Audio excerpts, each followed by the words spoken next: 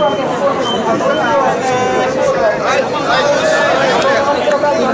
待たせいたしました。早朝6時に浅草神社を宮出しされた恥の松の御事ご祭神とした本社一宮、ただいまより西部町会の都議となります。西部町会の町会長よりご挨拶をいただきますので、よろしくお願いいたします。雷門西部町会から一言ご挨拶申し上げます。本日これより本社一宮の都議を立派に行っていただくために、これから注意を少しするか分かりません。まず誠におめでたいことに、令和元年1年しかないです。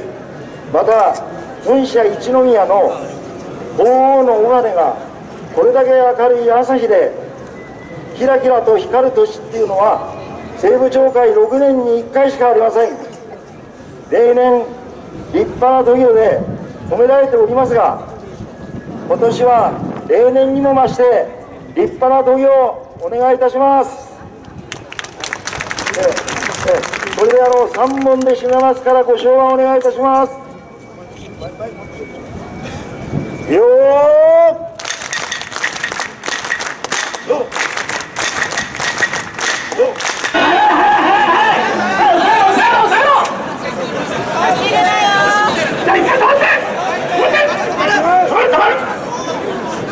その分時間減るからね、ちゃんと言うこと聞いてよ。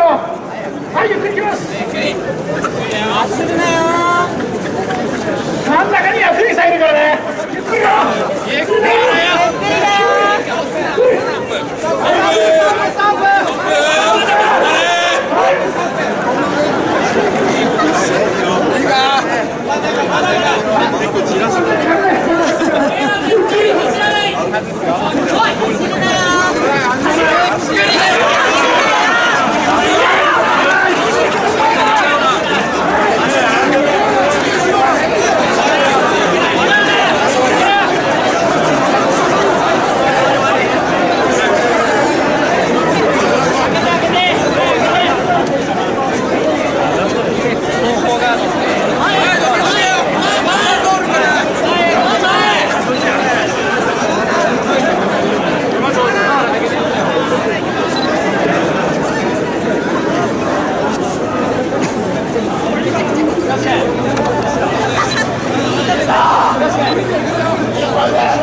よー